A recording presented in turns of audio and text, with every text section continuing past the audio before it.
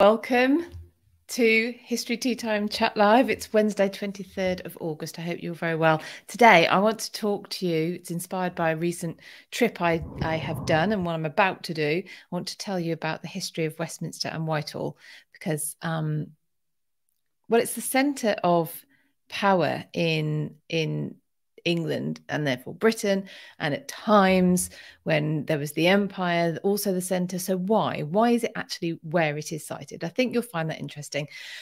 So that's what I'm going to cover with you today. I am streaming live on Instagram, Facebook, and YouTube.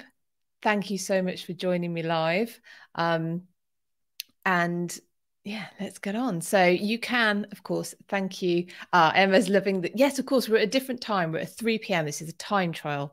So we'll see if this suits more people. I did have a little bit of a go at this a few weeks ago. So, and if people prefer the 3 p.m. time slot, then that is what we will stick with. Hello, Brian, down there in hot and sunny Cornwall. Good. About time. Tudors Reimagined, hello in the US. How are you doing? So you can support me as always with badges on Instagram, stars on Facebook, super chats on YouTube.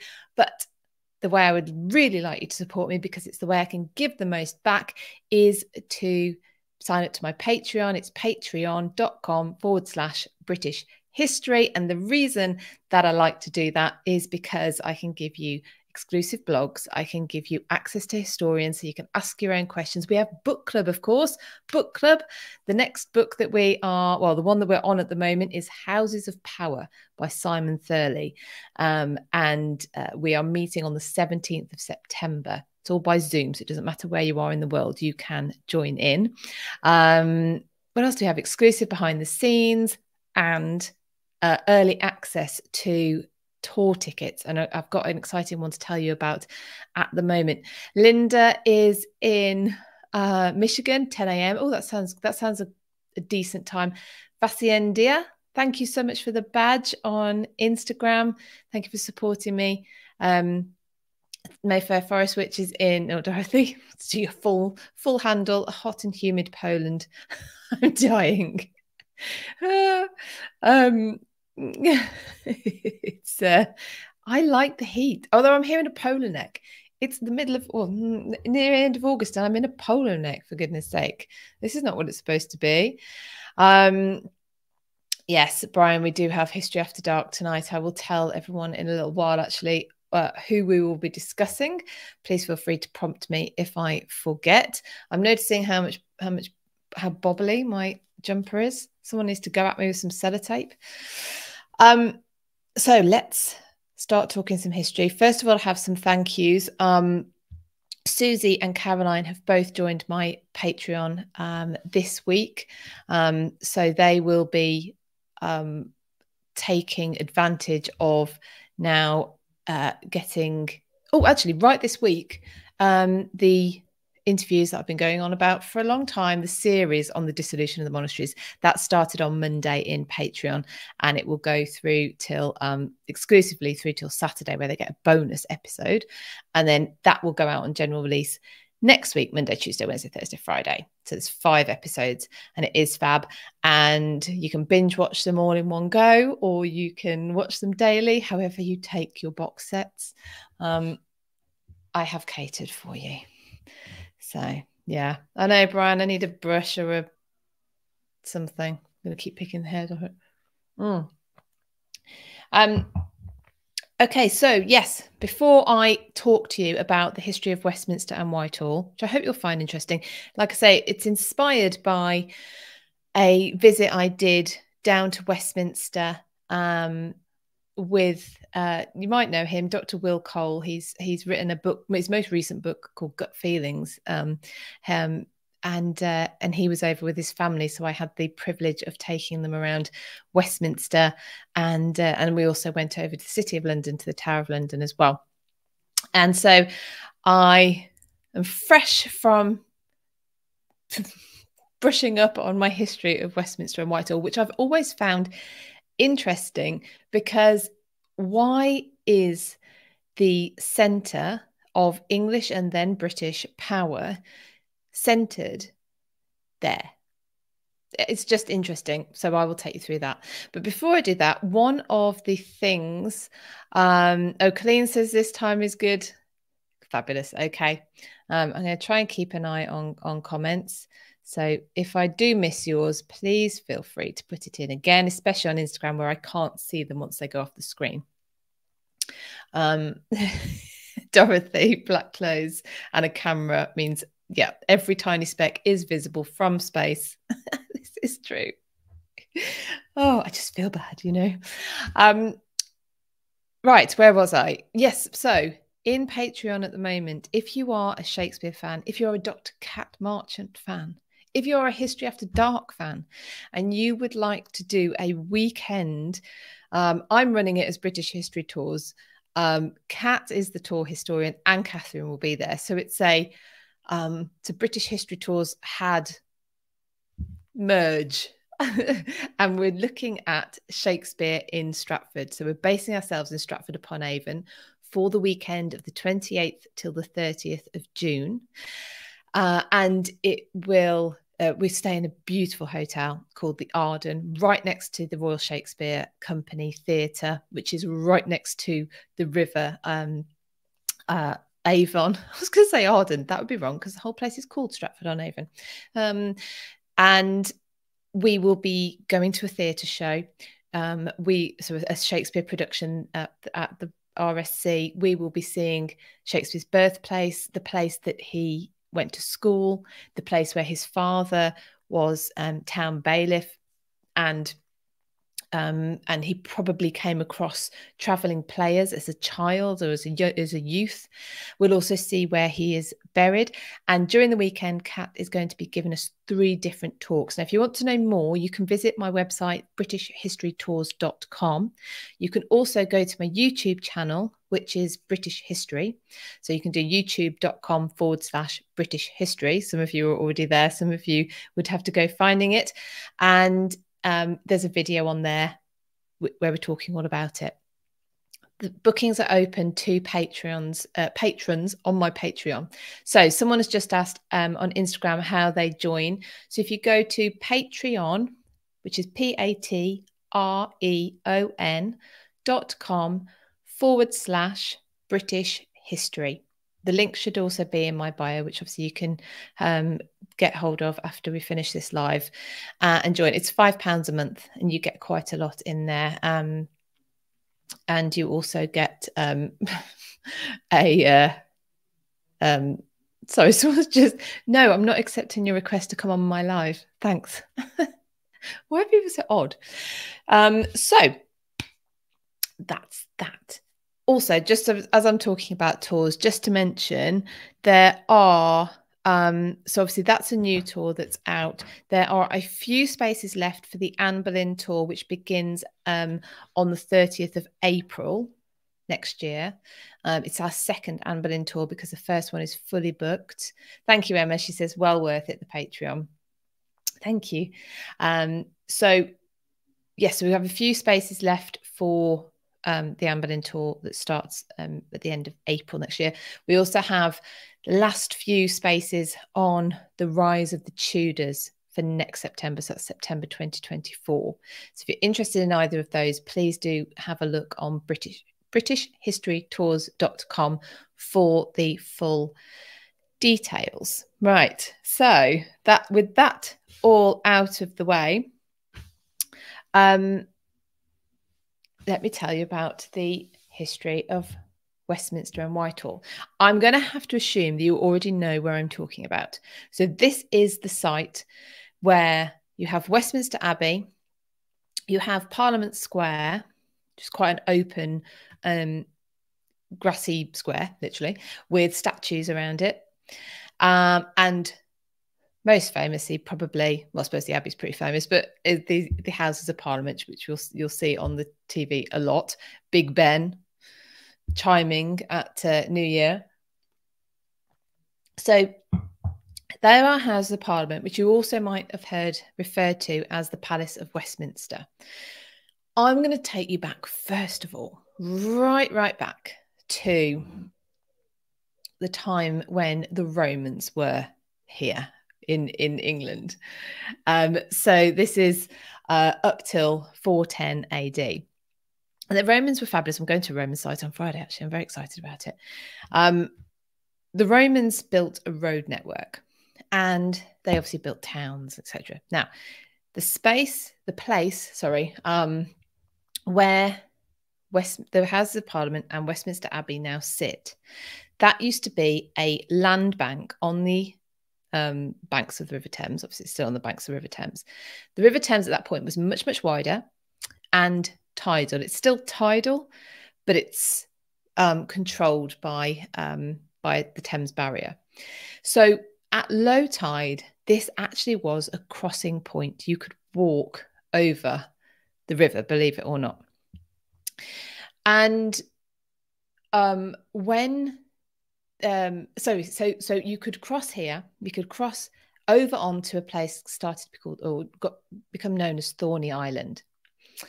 And you could then go on your merry way up the Watling Street to take you to the rest of the country, wherever else you want to go. Or you might hang a right and go round to what would become the City of London, Londinium in Roman times, Londonvig after that in Anglo-Saxon times, and obviously becomes the City of London. So it's a very important, it's a strategic place because it's where people are travelling through.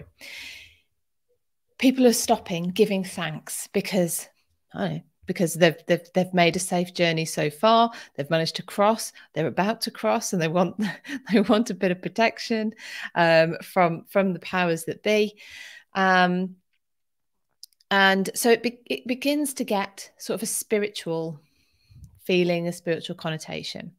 And in 960, the Bishop of London, a man called Dunstan, who would later on become a saint, he establishes a Benedictine monastery. So this is 960 AD, way after the Romans have left, but this is established as a crossing place. And Edward the Confessor visits this monastery around about 100 years later. Remember, of course, he's not Edward the Confessor at that point, but we have so many King Edwards, and he doesn't have a number because he's pre-Norman conquest. For clarity's sake, I will call him Edward the Confessor for now. So he visits the site, and there is a sort of legend that says that he has a spiritual visitation sort of while he's there. And he decides that he would like the monastic church, also known as or frequently known as a minster, to be where he is buried, his mausoleum. So he endows this monastery, the Benedictine monastery, with money to have the church rebuilt. And the church is rebuilt. It is known as Westminster to differentiate it from the East Minster, which has already been established. That is St. Paul's Cathedral to the east in the City of London. So this is why it is known as Westminster. It is the minster in the west. Edward also decides to move his court here. From the ancient capital of Winchester, Edward is going to set up court next to the abbey. So he builds a palace. The palace, of course, is called Westminster because it is next to the Westminster. So you get Westminster Palace. Edward almost lives to see his church consecrated. But actually, when it comes to the consecration at the end of December 1065, he is too ill to attend. He dies about a week later and is buried in the church. So he gets his final wish. He would have seen it pretty much finished, I suppose. But unfortunately, he doesn't get to go to the consecration, but he does get to, he is buried in there. So he gets that. Now, a few centuries later, you have Henry III. And he decides that this ancient king who has since been canonized. So he was canonized in 1161.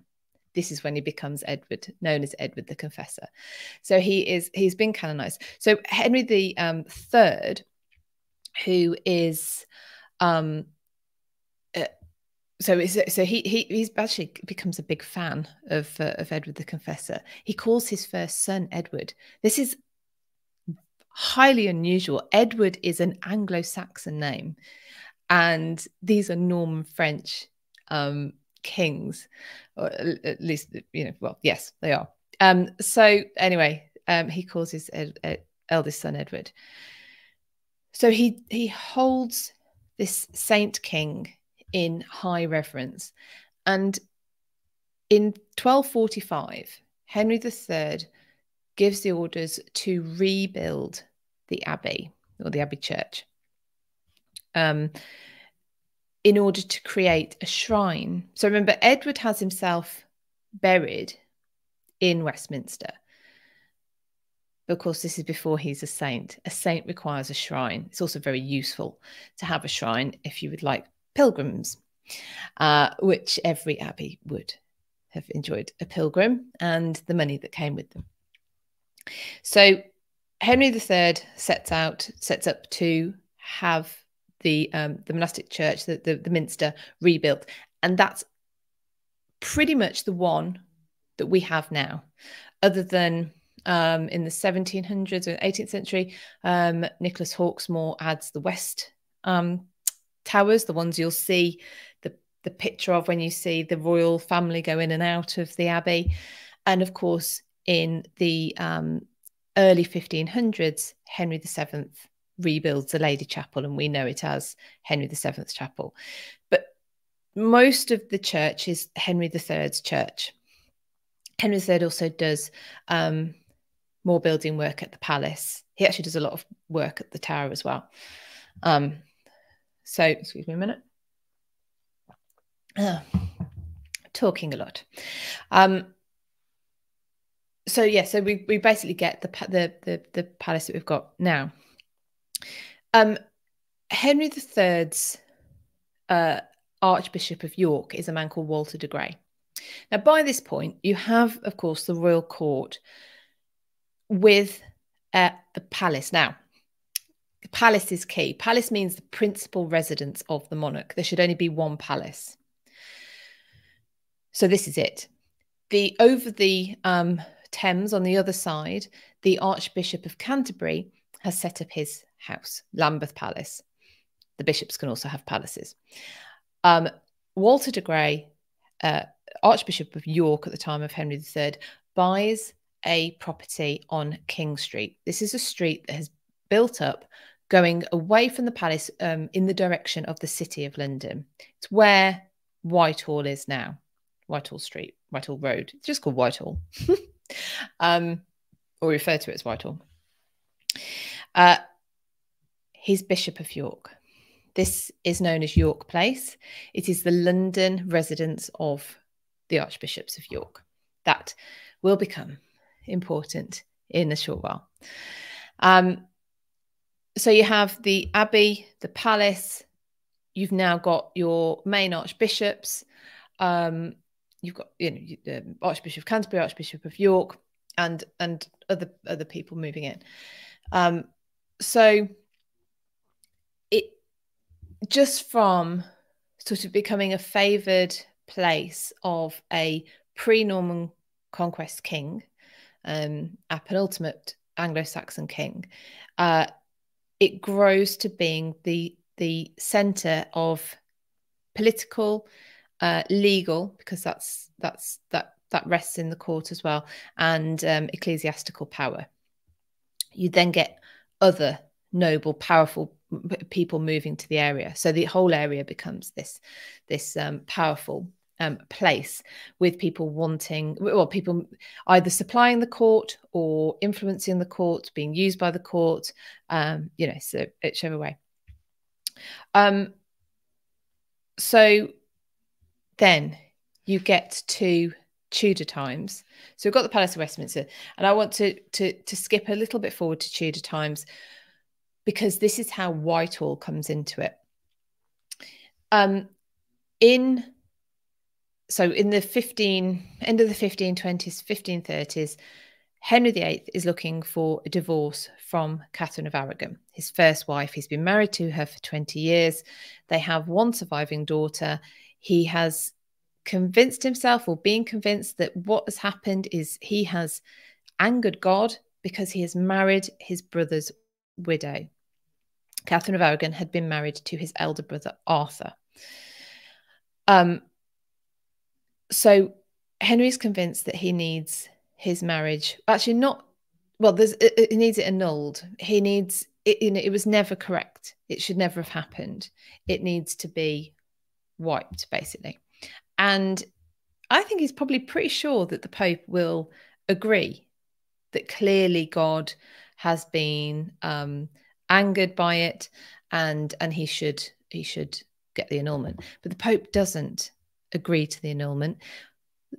Now, his chief minister at the time is also a cardinal. It's Cardinal Thomas Wolsey. He's also Archbishop of York. And he has effectively promised Henry that he can get him his divorce.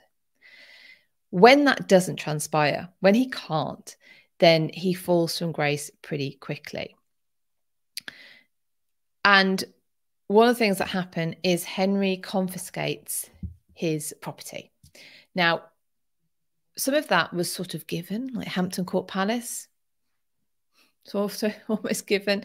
But Henry confiscates other places, including York Place. York Place isn't actually Thomas Wolsey's property. It is the Archbishop of York's property. So it comes with the job. However, that doesn't actually stop Henry, and Henry takes it.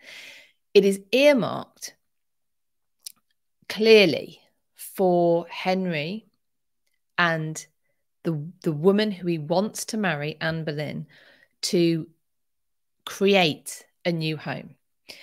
Anne can't really stay with Henry. She can't be at court very easily.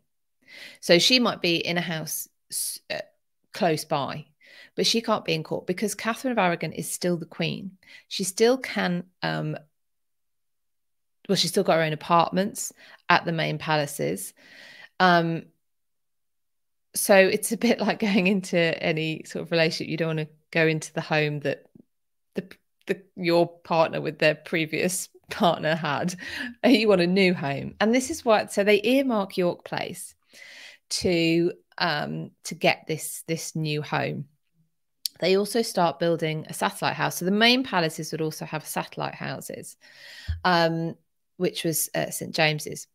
Now, what I should make mention of is that in it was 1511 or 1512, there had been a fire at the Palace of Westminster, which had taken, which had made the domestic areas, sort of the royal lodgings, uninhabitable, excuse me. By this point, though, Henry has got Greenwich Palace that his father built, Richmond Palace that his father built. So he's not spending a huge amount of time there, but it does remain very important in terms of parliament and administration and ceremonial linked with the abbey. So Henry and Anne set about designing, and they're very hands-on. They're very hands-on at building and designing their new palace. Now they need to expand out. So you've had all of these influential people, rich people, buying up the property in this area. Well, it's compulsory purchased by Henry, so that he can expand the palace out. And he has a administrative side, and he has a administrative, and because that is part and parcel. So the governance is part and parcel with the personal of the king, the person of the king. You have your privy chamber. This is your privy chamber council. You literally have the room and the body of governance with the same name. So you have that side of the palace, which is on the riverside, And then you have the pleasure side of the palace, which is where his tilt yard was, the cockpit, the real tennis court. You have all these places on the other side. Now, there was an Act of Parliament passed which named the new palace the Palace of Westminster, or Westminster Palace, can't remember which way around, but either way, it was going to be, this was actually, well, it seems to have been the replacement for Westminster Palace. But it was still being used for many of the governmental sort of processes and things. And so colloquially, and I'm still not actually sure what part of it, why this was the case, colloquially it became known as Whitehall. So the new palace, although an Act of Parliament had called it the Palace of Westminster, it was known as Whitehall to distinguish it from the Palace of Westminster, which was still actually standing. Now, Whitehall, therefore, became powerful in terms of the governance, and so during Henry's reign, that builds up, and it's to Whitehall. I think James I comes, etc. So as it moves on into the Stuart era as well.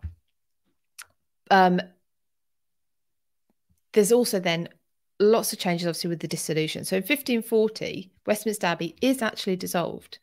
Now, 1540, it is right at the end of the dissolution. By this point, it is a royal mausoleum. It doesn't just have Edward the Confessor's shrine. It's got, as you'd expect, Henry III's tomb there. His son Edward I, his son's wife Eleanor of Castile is there. Henry V is there, and most notably in terms of the Tudors, Henry VII has rebuilt the Lady Chapel there as the Tudor mausoleum. He is buried there. So Henry VIII's parents are buried there, and yet still, the Westminster Abbey as a religious institution is dissolved and created into a cathedral. And the House of, I think it was the Commons, would meet in the chapter house. So if we forward on a little bit to Edward VI's reign, Edward VI's reign, so that's Henry VIII's son, the chantry chapels, were also dissolved. Now, I just find this bit very interesting. So this included St Stephen's Chapel within within Westminster Palace, which was still functioning. It's unclear where Parliament, well, it's unclear to me anyway, where Parliament were meeting between 1540, when the Abbey was dissolved, and 1548, when it started to meet in the recently deconsecrated St Stephen's Chapel in Westminster Palace. Now, what I find fascinating about this is the chapel underwent hardly any alterations for the House of Commons to sit in it. It's House of Commons, nearly 350 MPs would sit in there, in the choir stalls, so facing each other. The House of, the Speaker of the House would sit where the priest had sat, on a sort of slightly higher dais. How did you say it? And that's how they would meet. In 18, I always get this wrong,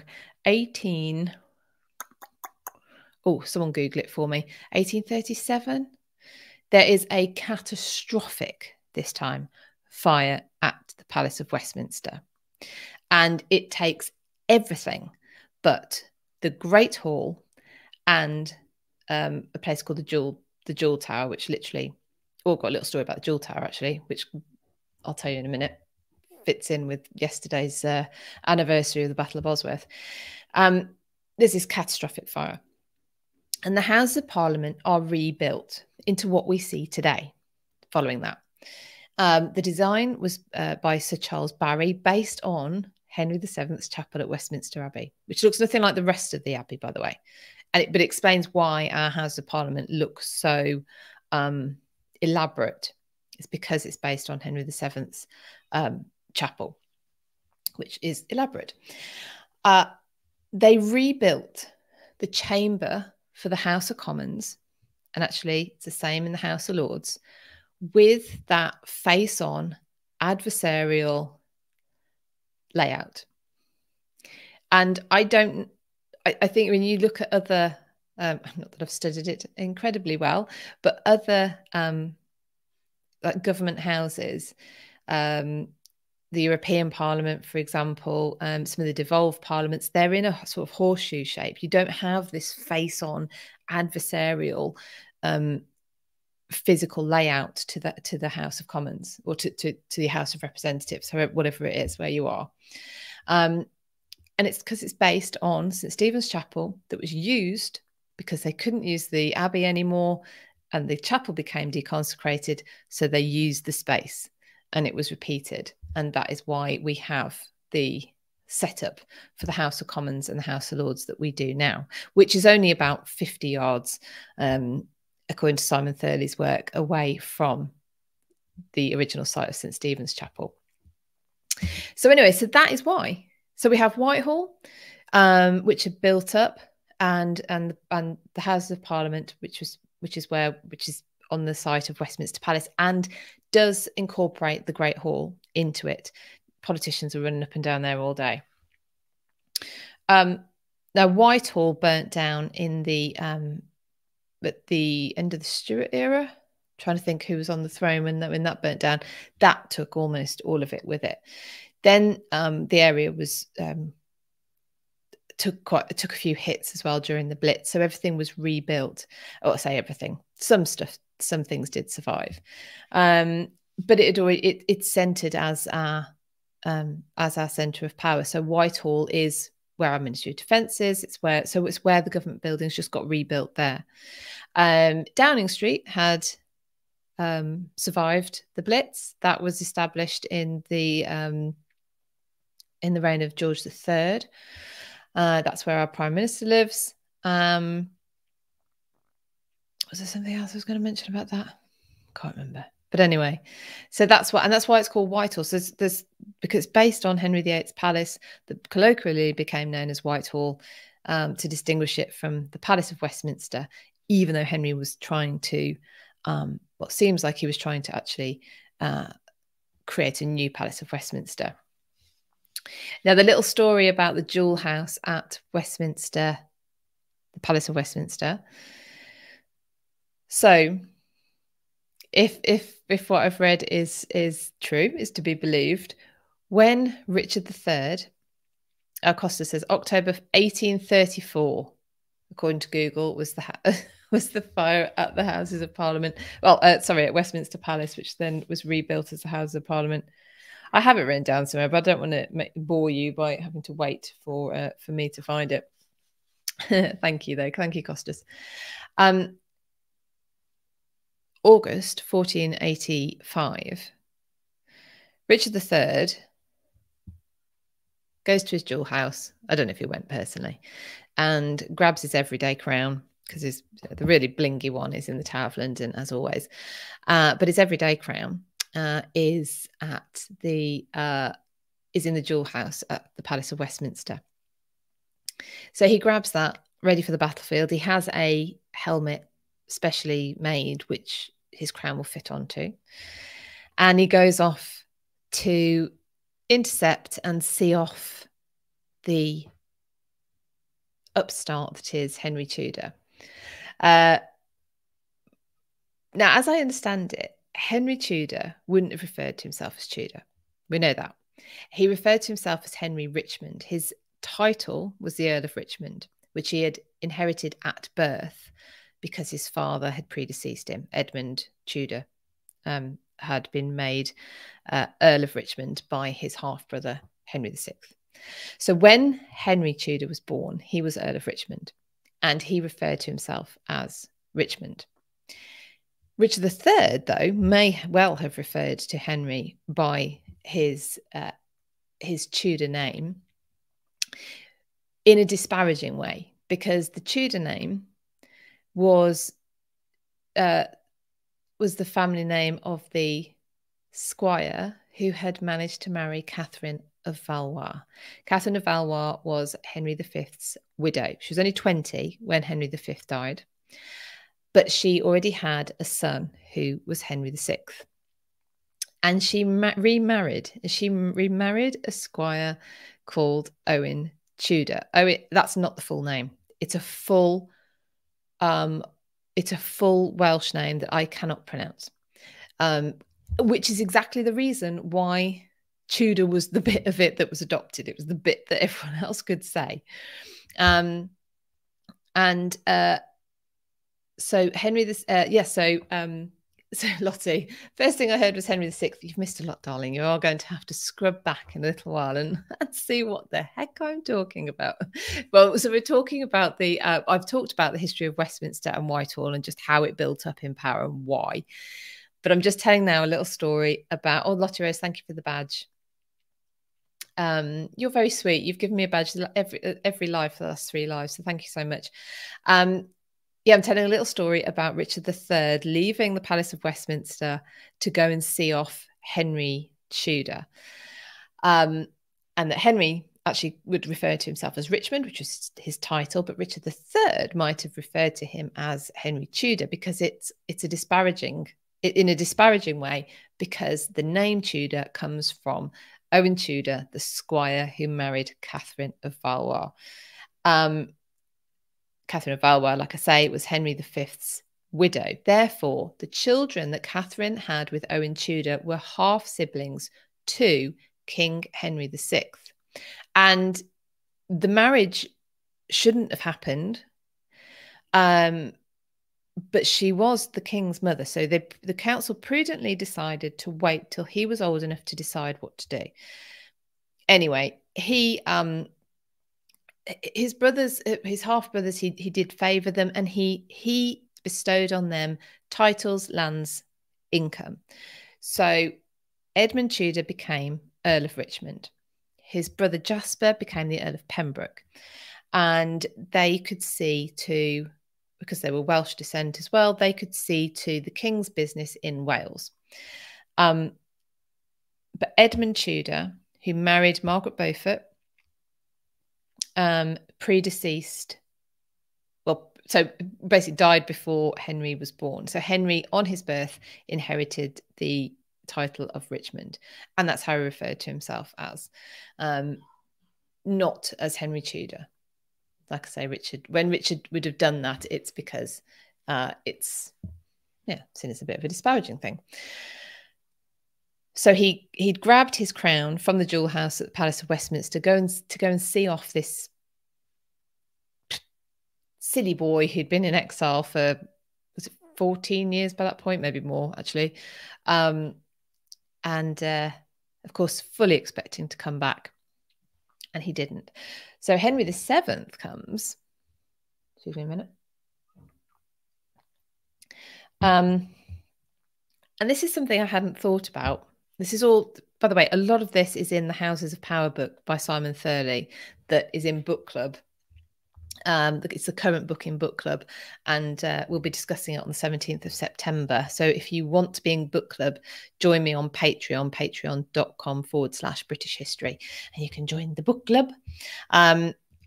It's a fabulous book. I'm just wondering if I've got there you go. I'm putting the ticker tape on Facebook and YouTube. Ali's book is arriving today. Fabulous. You're going to love it. You're going to love it. Am I Team Tudor or Team Dicky? I don't see. It was the anniversary of the Battle of Bosworth yesterday, wasn't it? Of course. So Richard never makes it back to Westminster. Henry gets to Westminster. And I'll tell you a bit more about that in a minute. And which team am I on? I should say Tudor, really. I want to know more about Richard. I can't see the redeeming features in him that others clearly do. He appears to have had a lot of blood on his hands, may well have been literally the one who killed Henry VI in the Tower of London in 1471. He was certainly battle hardy. He may, of course, this is the big disputed one, have been involved, if not given the direct orders for the doing away with his nephews, Edward V and his younger brother, Richard, Duke of York. And I'm also wondering if he's someone who he was put in such a position. He was so loyal to his brother Edward IV while he was alive, whether he felt that just passing that crown, so hard fought for by himself, by the Yorkist faction, he'd lost his father, he'd lost his elder brother, Edmund. Then his middle brother had defected and been Duke of Clarence, George Duke of Clarence, and he'd been executed. So he'd lost his brother. He'd lost his older brother, Edward, who was only 41. That was not due to war, but what was he up to? So there's a bit of me that's thinking, well, if that is, he has literally put his life on the line over and over and over and over again. He's got his hands very dirty if he had been the one carrying out his brother's orders to murder or persuade to die of a broken heart Henry VI. Is he going to just sit back and say, cool, yeah, the crown can go to a kid? Is he? Is he? Don't know. So, I'm still out. I think probably, yeah. It's complicated. Remembering, of course, that a lot of people died deciding on which incredibly privileged rich person is going to rule over them in exactly the same way, probably, as the other one would have done anyway. So, Henry VII, when he comes to London so he comes into London as king. He goes to St. Paul's, and St. Paul's precinct is quite large at that time. It includes an abbot's lodgings, and he goes to St. Paul's Cathedral for a service of thanksgiving. He presents there on the altar the three standards: St. George, the Welsh dragon, and the dun cow of Warwick, which is a Lancastrian symbol. And he stays there. Now, usually he would go to the Tower. He doesn't go to the Tower until the night before his coronation. So he doesn't actually go to take possession of the Tower, possibly because of these connotations. It's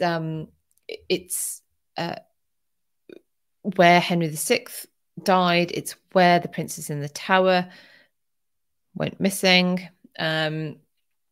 So he doesn't do that. So he does go to Westminster. However, he doesn't go there straight away. He goes to Baynard's Castle, which is right near to St. Paul's. It would have been. It's not now. It's gone.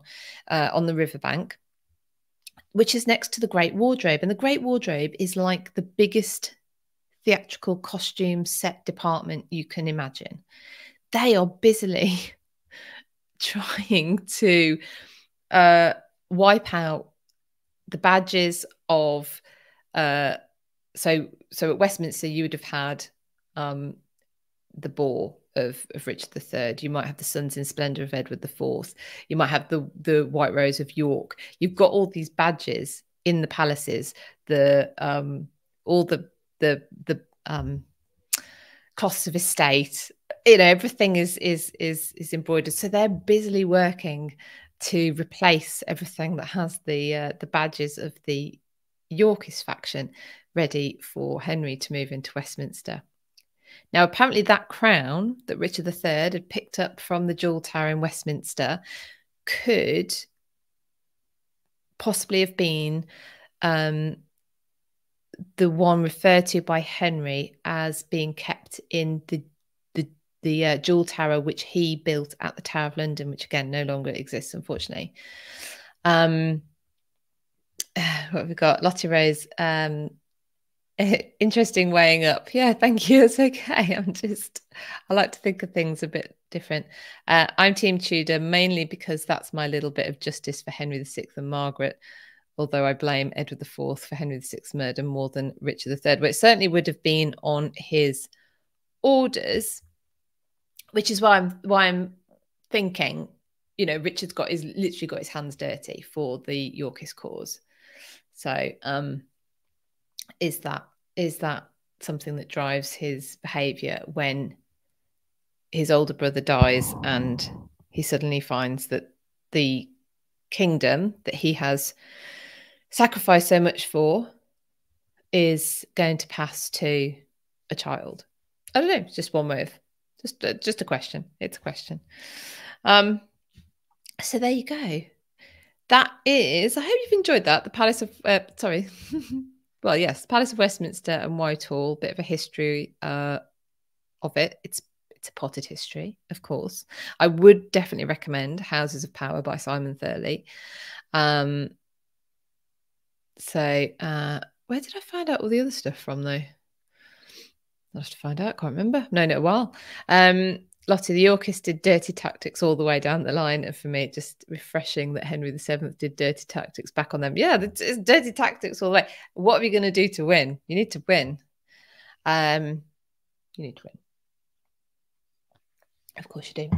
We are looking at the Rise of the Tudors on the tour. Is a plug next September 2024. And I have 3 spaces left.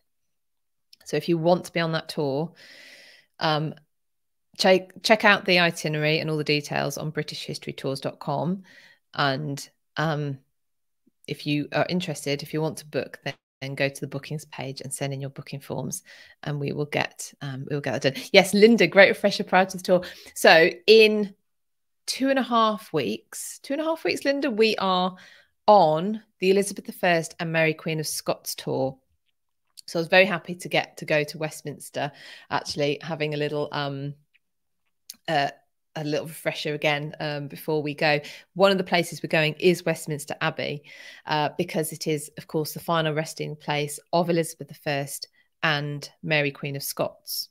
I'm going to go off on another tangent now. Mary Queen of Scots was actually buried initially at Peterborough Cathedral. We're going to go there on the tour as well.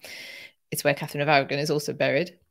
But James I decided to move her because she should be in the place of kings and queens. Didn't do a fat lot for her when she was alive, but when she was dead, happy to revere. Now, Henry VII does get his wish pretty much that it's a mausoleum to his family.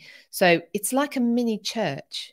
I'm glad I saw this explained like this. I think it was Emma Wells' explanation in Tudor Places magazine, that it is like a mini church because you have aisles. It's not just one space. You have the main space and you have 2 aisles. In one aisle, you have Elizabeth I, and in the same tomb, but you wouldn't know it, is her half-sister Mary I. In the other aisle, you have Mary Queen of Scots, Margaret Beaufort, and Margaret Douglas. Yes.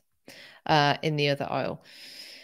In the space where Henry VII and Elizabeth of York's tomb is, there's quite a bit of space in front of it. And the conjecture there, again, I think this was Emma who said this, is that Henry VIII, of course, who would have been responsible for getting Henry VII's chapel completed and his tomb in there,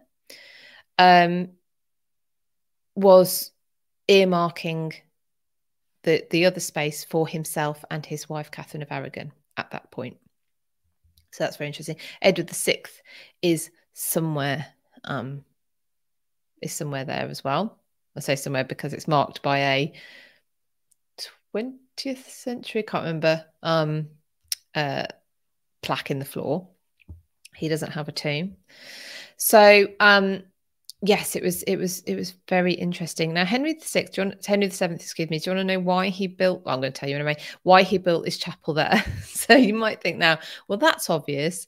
You've just told us, Philippa, that Westminster is the seat of power, that it has a history going back to 960 AD, that Edward the Confessor was the one who moved the court to Westminster. He has a shrine there. Why else wouldn't, why would Henry VII not want to be buried there? Well, he in fact had begun the Tudor mausoleum at St. George's Chapel, Windsor. And that was because he wanted to be buried near to Henry VI, his kinsman, and a man who he was sure would be canonized by the Pope, excuse me. However, he wasn't. But also, the monks at Westminster informed. Sorry, my comments have stopped going up. If you are, oh right, they're starting to work now again. The monks of Westminster informed Henry that actually Henry VII, that Henry VI had wanted to be buried at Westminster Abbey. He wanted to be buried in the same place, and this makes sense, as the shrine, well, Edward the Confessor's shrine. Now, when Henry VI died, he was buried initially at Chertsey Abbey. Richard III decided to move his body to St. George's Chapel because it was easier to control people visiting, basically, become a pilgrimage site. Site of pilgrimage site, yeah. And this is why he was there. This is why Henry VII had started his family mausoleum there. So he set up a commission to have a look at these claims by the monks of Westminster, and they ruled that, yes, actually, they were correct. Henry VI had always wanted to be buried at Westminster Abbey. And so Henry VII had started these plans based on presuming that Henry VI would become our second saintly king. However, that didn't happen, but Henry VII continued with his plans for his chapel, which were completed after he died. Right, sorry, I'm just going to have a little look at comments. Lottie Rose, yes, you had put there, it was for when he got Henry VI canonized, which hasn't happened yet. Lynn, fascinating, loving Thurley's book. Oh, hi, Lynn. Just realised because your handle is different. Yeah. Loving Thurley's book. Amazing how much he can create from scarce records and masterfully combines with the Tudor history. Yes, absolutely. So Simon Thurley's book, which I haven't got to hand. I really should have done that. I don't know what I've done actually. I was using it earlier. He looks at records of, so plans if they existed. Oh, a lot of the times they don't. So he'll look at records, financial records, and pieces together really how the Tudor court would work. One of another interesting thing, this is another tangent, but the alterations from, or the move from the river being the main kind of transport link to, thank you, Susan, for the badge. That is very, very kind. Susan has just bought me a badge on Instagram. I very much appreciate it. The river was main source of transport probably for a lot of people, but definitely if you are upper class nobility and the royal family. However, you did have to be wary or be aware of tide times.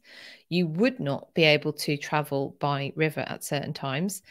Henry VIII, his astronomical clock at Hampton Court tells him the tide times at Tower of London, I think it is. Was it Tower of London?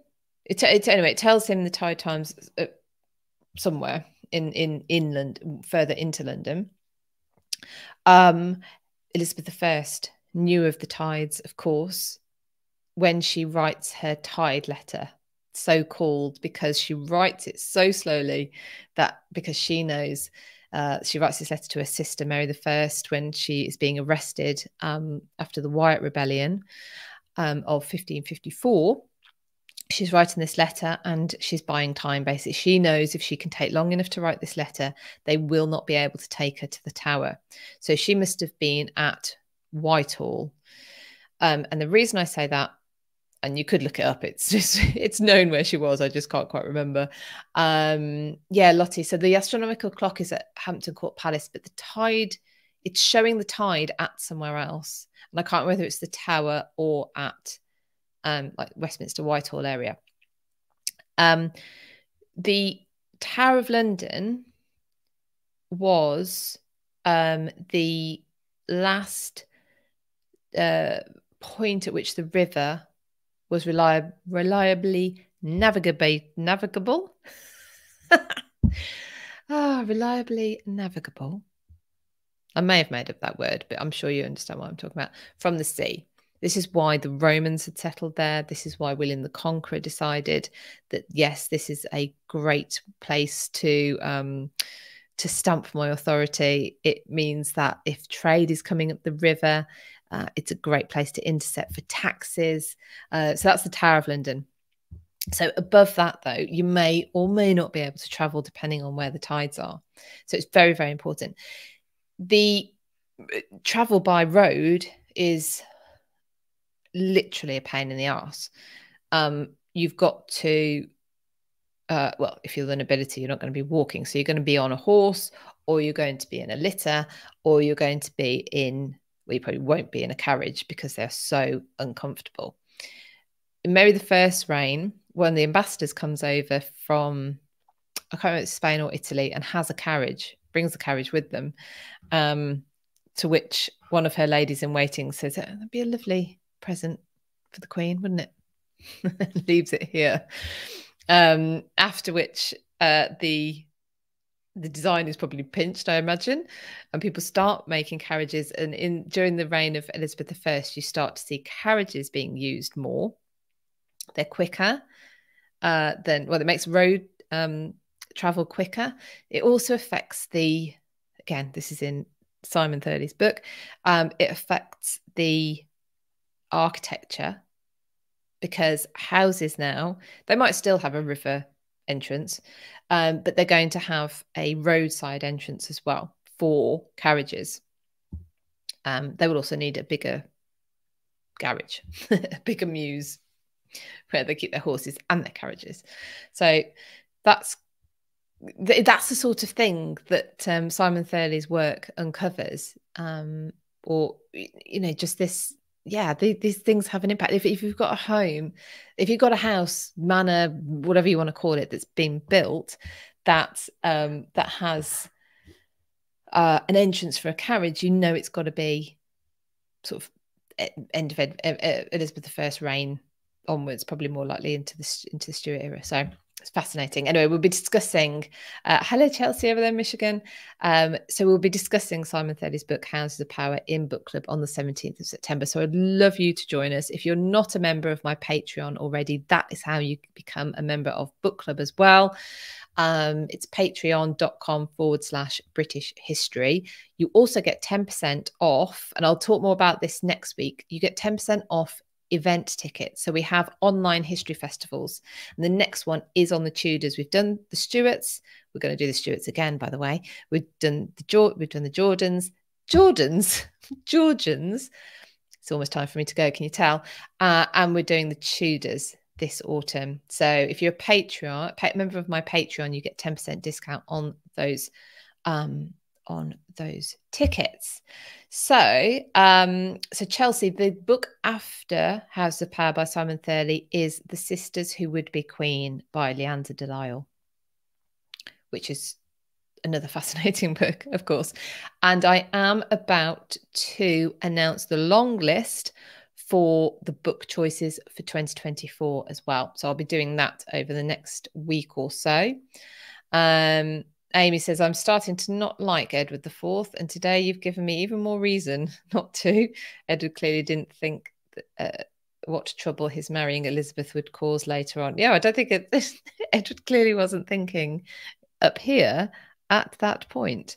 The Woodvilles could have helped themselves, I think, by not being quite so... Oh, yeah.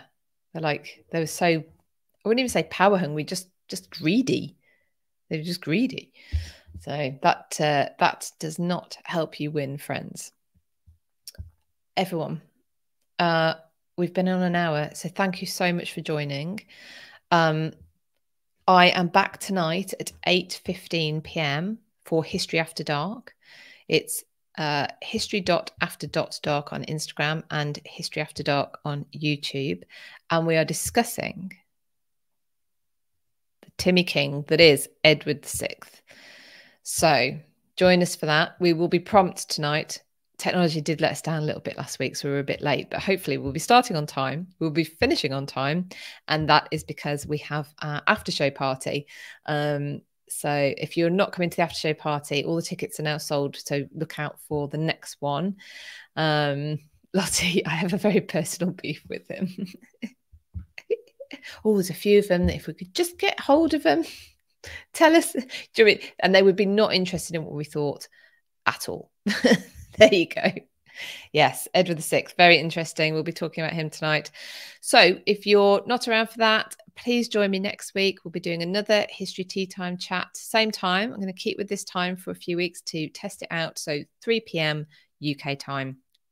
Or I'd like to see you at History After Dark tonight. Or I'd like to see you on my Patreon. All of those things would be very cool. All right, everyone. Have a great day. And I will see you later on or next